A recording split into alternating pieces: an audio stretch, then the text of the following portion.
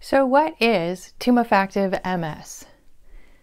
If you've never heard of it before, you are not alone. I hadn't heard of it before either, and I have MS. In fact, most people with MS have never heard of it. However, it does happen, and a lot of people know very, very, very little about it. So I thought I'd talk about it today a little bit. I already had a friend who had been diagnosed with it years ago, and it was actually his first diagnosis of MS, and I didn't know a whole lot about what it was, but I knew that it was very serious, and I really, really felt bad for him. But now that I have my own diagnosis just like his, I've had to look a lot more into it, and it's amazing how little information there actually is out there. There's not much. They don't know a whole lot. You'll probably hear me say that a few times. They just don't know very much about it. So what I thought I'd do is I'd just look it up a little bit and point out some of the things on the website that I found that is helpful. So I'm just going to read a little bit. I know this probably isn't the most professional thing, but I thought it might help for those of you who are researching because it is considered a pretty rare form of MS. So here we go. So tumefactive multiple sclerosis is a rare form of MS with symptoms similar to those of a brain tumor. More on that later. On MRI scans, the condition appears as tumor-like lesions larger than 2 centimeters. Tumefactive MS symptoms may include headaches, cognitive abnormalities, mental confusion, difficulty understanding and forming speech known as aphasia, difficulty with the movement patterns needed to produce speech known as apraxia, seizures, and weakness. Now I want to add in, if you have some of these symptoms, please don't assume that it's MS, and please don't assume that it's tumefactive MS, because although they're saying they're specific to tumefactive, people with MS have pretty much all of these potentially, other than maybe seizures, but even then, hard to say. So it's interesting because it just makes it really, really unclear as to what is tumefactive and what is not. So what you really need is the MRI to show really big lesions, and then you know that's probably going to get diagnosed as tumefactive. So let me carry on here. Tumefactive multiple sclerosis is rare and its cause is unknown. Tumefactive MS can have symptoms similar to those of brain tumors, and diagnostic tests are used to help rule out other causes and confirm a diagnosis. These tests may include MRI scans of the brain and spinal cord. Since MRI results can be similar to what is seen with brain tumors, a biopsy may be performed to aid in diagnosing the condition. So I just want to add in my comments too. So I think especially for people who have not been diagnosed with MS and now they have these symptoms, they're kind of looking at all of the things to figure out what's going on. It's actually fairly common to have brain surgery to decide whether it's a tumor or it's demyelination, inflammation that would suggest MS lesions.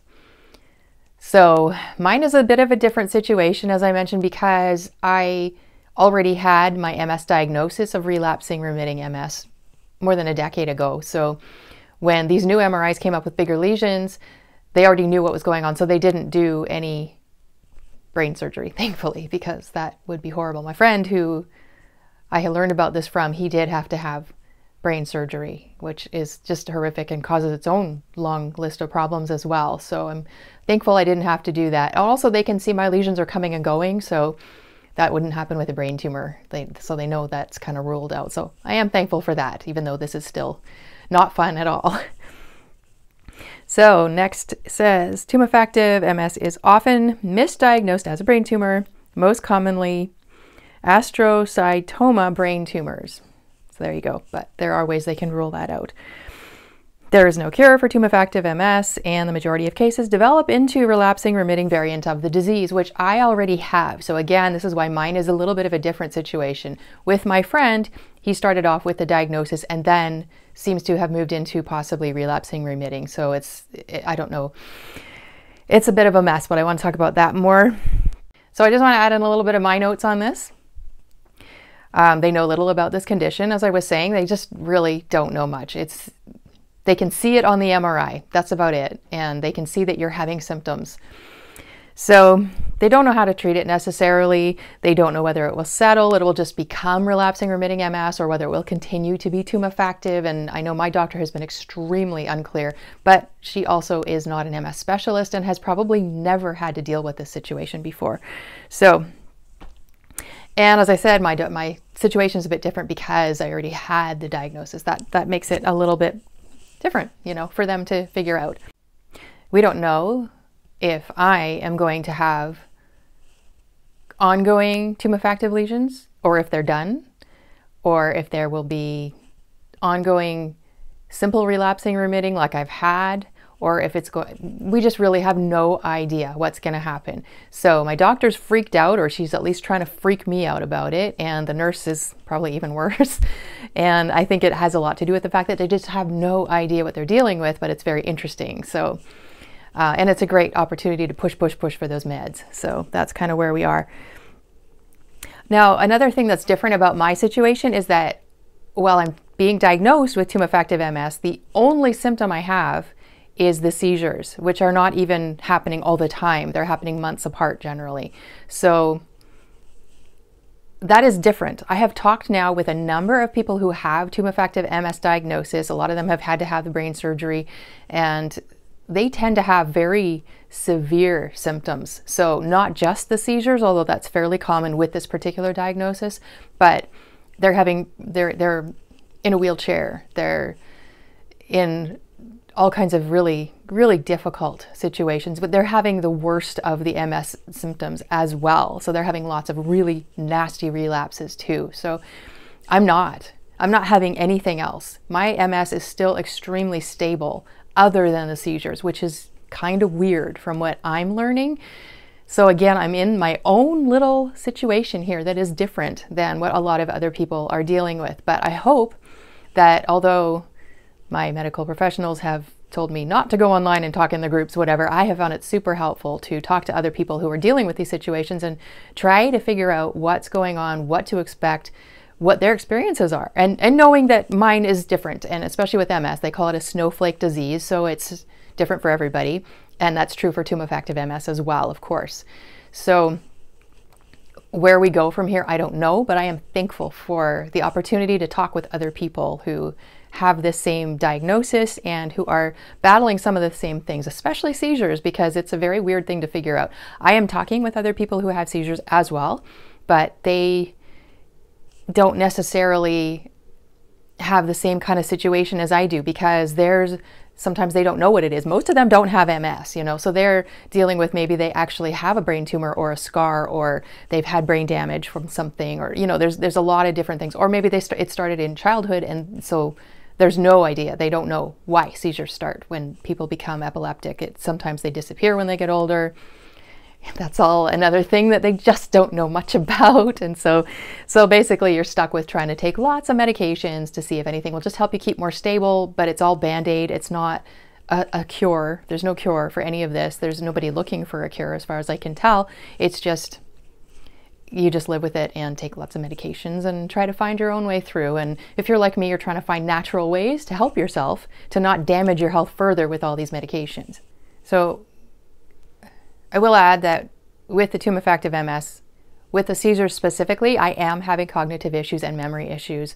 I am having confusion and a little bit of aphasia, all that kind of stuff, which is totally expected from any kind of seizure, whether it's MS or anything else. It's just what seizures do to your brain. So the 4 seizures that I've had in the past nearly year and a half, each one took quite a while to settle down from, whether it was a full tonic seizure or the complex partials that I've had the last 2 times. So they definitely mess with my brain and make it difficult to pick up and carry on. And you can see some of my videos are actually fairly soon after I've had a seizure, so you might notice that I'm having a little bit more trouble figuring things out, and probably lots of cutting up the video because I'm constantly having problems with speech and getting things out and remembering what I wanted to say.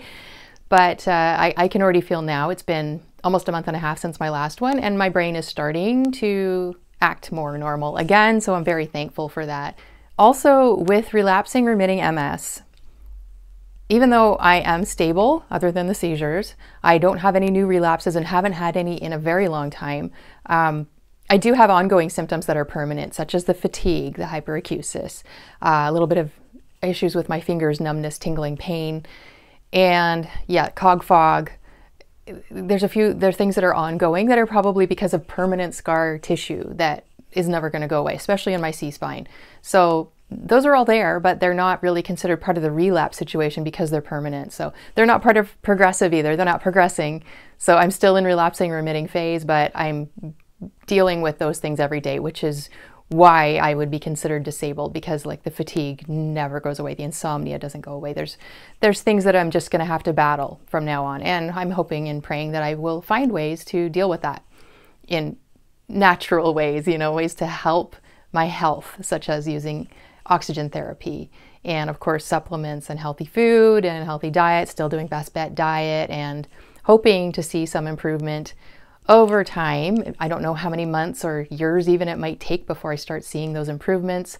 Trying to do workouts as best I can. Of course, that's really, really hard with fatigue and with seizures. That definitely messes things up. And I've got other health issues as well that are not related to the MS. So that makes things, again, more complicated. So that's all my rambling about my situation. I hope that helps you to understand more about what tumefactive MS is. As far as we can tell, there's so much that we don't know. But like I said, please don't assume that's what you have if you have some of these symptoms, because they can be any number of things, many of which would be fairly benign, not a big deal, like especially headaches and things like that. That happens to people. So even if they're really bad, really, really bad migraines, that kind of thing, that's not necessarily anything to do with MS. That could be just migraines. They have their own realm of issues that you have to deal with. And again, they don't know much about it because as far as I can tell, the medical system doesn't have that much information on the brain or the central nervous system at this point. They have some things, they have the MRIs, and I'm thankful for MRIs. It's a wonderful invention, but it only tells you a very small number of things about what's going on in your brain. The rest is guesswork. So I have noticed different reports versus what the neurologist says when I talk to her can vary, and you can get different opinions from different people. So, and she's even mentioned as much that different people will say this is different, this is different. Like my first lesion that she started calling tumefactive, the person who wrote the report about my MRI did not call it that. And I did want to mention that too, that my first tumor that she called tumefactive was what the report called possibly a Balo lesion, which is generally sort of a bullseye thing with rings, so it's very different than what you would see in a normal MRI scan of an MS patient. Mine was one ring with like a hole in the middle, so it was a bit different, and it wasn't huge, so it wasn't really technically probably big enough to call tumefactive. But Balo lesions are usually associated with tumefactive, which I've had to learn along the way, so I'm guessing that's why she started using that word so often. And then my next scan, goodness, many months later, maybe close to a year later, did have a much larger lesion, just a big blob of a lesion in a different part of my brain. The original Balo lesion had settled down and there's very little evidence of it anymore. So that one was pretty much gone. So then there was the new lesion and also another seizure. So it was very weird. Everything is just very uncertain. So thankfully I am actually going to get to go and talk to an MS specialist now. And it's going to be a very difficult trip that will probably knock me flat on my back for a week and potentially bring on a relapse. I'm hoping and praying that's not the case, but I am looking forward to seeing someone who actually specializes in this and hopefully has dealt with tumefactive lesions and can really look at what my situation is and decide whether that's what I have, and hopefully maybe do another MRI and do a new assessment. So at very least for a second opinion, that would be helpful, and hopefully we'll figure out what to do next. I have not started a DMT because I have been testing for whether or not my health can handle one, and so far the tests are not showing that I could. So there's still more tests to go and see what's going on, see if they can get some other things going better so that my immune system is in as good a shape as possible so that they can then do some damage to it. So we'll see. And I don't know if I really don't want to take it, but I may not have any choice because there just isn't any other help available to me, including especially the natural stuff. There just isn't anything available here. My naturopath has no clue about any of this stuff. It's just not within his realm of training. So, and there aren't any functional medicine doctors here either. So I am very limited, but I'm trying to work my way through. And because I'm diagnosed with tumefactive MS and because I'm having seizures, trying to find general help with this is pretty much impossible because nobody knows, and it's scary, right? So if anybody says, hey, why don't you try this detox or whatever, then it's like, okay, that'd be great, but is it going to give me a seizure? Could it make things worse? Maybe. I don't know.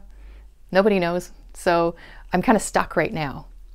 So if you are in a situation where you've been diagnosed with Tumefactive MS, welcome to the game. May the odds ever be in your favor. It is a wild one to try and navigate the medical system and make sure you can get a second opinion if you can, because there's a lot unknown and there's a lot of opinion within the medical realm with whatever shape it's in now. So thank you for watching. I hope this was helpful to you. If you have Tumefactive MS, like I said, I would love to hear from you, however it's presenting, however your diagnosis is. And God bless.